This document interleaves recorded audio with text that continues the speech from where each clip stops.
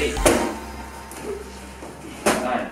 The British Columbia Dragoons worked hard on Sunday to keep their soldiers ready for any possible deployments at home and overseas. First and foremost, the British Columbia Dragoons is a part of the Canadian Armed Forces.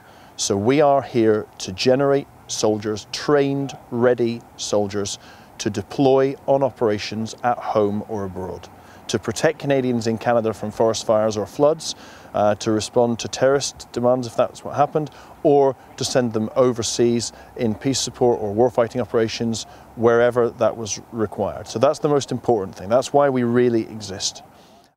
On top of that, McGinty says the Dragoons play a crucial part in our community both now and in the past.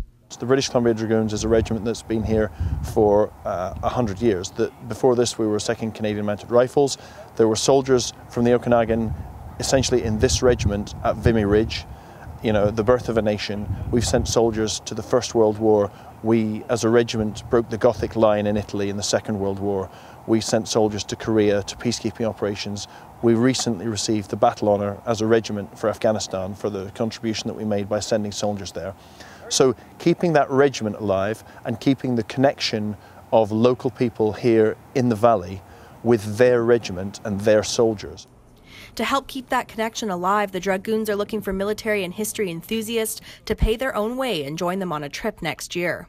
We're very keen next summer, probably in the June time, we're going to be looking to send some soldiers from the regiment to Vimy Ridge. We're also keen to send them with some members of the community. So we're actually looking to try and find people in the community who might want to accompany us on that, to come and see the birth of a nation at Vimy Ridge with their local regiment, to see where their local regiment fought and died, the funerals, the battle sites, along with some of the soldiers from that regiment today.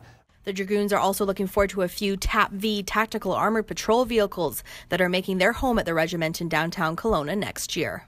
Which is a huge four-wheeled truck, big wheels, armoured vehicle with sights and a weapon and armour on it, which is battlefield fit, and so would allow us to be training on the same platform here that we would then potentially take into places to perhaps escort convoys and do protected movement of people around in a much more high-threat area. So for us, that's a big step in capability, and it's a big step in training and complexity, and so we're really excited to be looking at getting that kit next summer.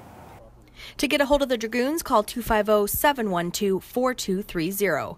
For Castanet News, I'm Carmen Weld in downtown Kelowna.